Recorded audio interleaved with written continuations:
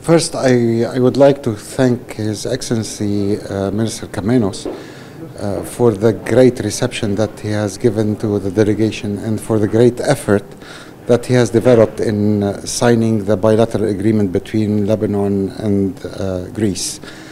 However, I come here to state a very clear position to back up the Greek army, especially to recuperate and liberate the two abducted, the officer and the non-commissioned officer who was abducted by the Turkish army.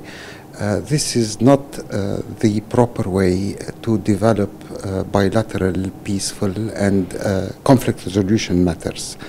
Those soldiers were executing their own mission to monitor the patrol, to protect the bilateral borders, and hence this type of aggressive belligerent action does not help neither the development of peace nor the settlement of the pending issues.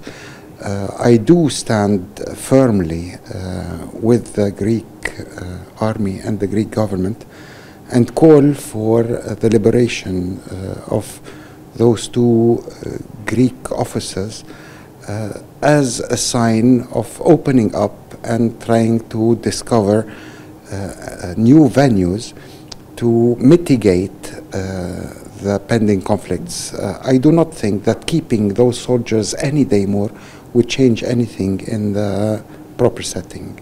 And I honestly call for the Turks and the Turkish government to make a positive sign by releasing those abducted military.